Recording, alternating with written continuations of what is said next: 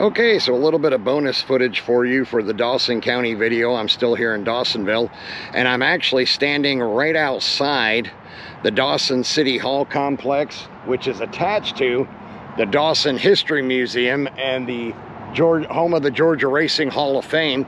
There's also a moonshine distillery here, believe it or not. So I thought I'd walk around a little bit and show my viewers what's here.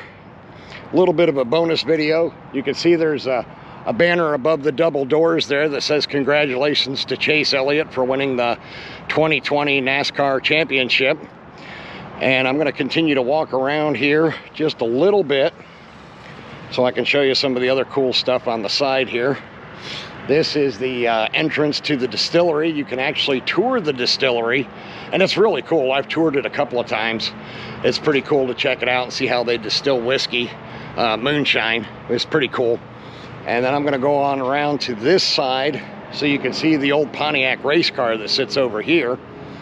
And so there we go, a Hemp Hill service station. And you can see the old Pontiac race car there. And I'll go ahead and walk around so you get a little bit closer. I apologize for my shadow. It's just the time of day it is. So there's this old Pontiac race car. I'll give you some bonus footage there. I'll post this as a separate video from the Dawson County video. But there you can see the race car. It's pretty cool, and the antique gas pumps and air compressor pump station that's out here on the outside of this building, this storefront here.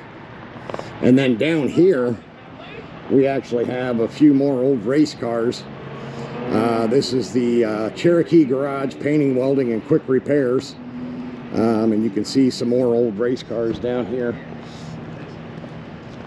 Just going to walk around so you can see them all. Check them all out for yourself. So it's pretty cool.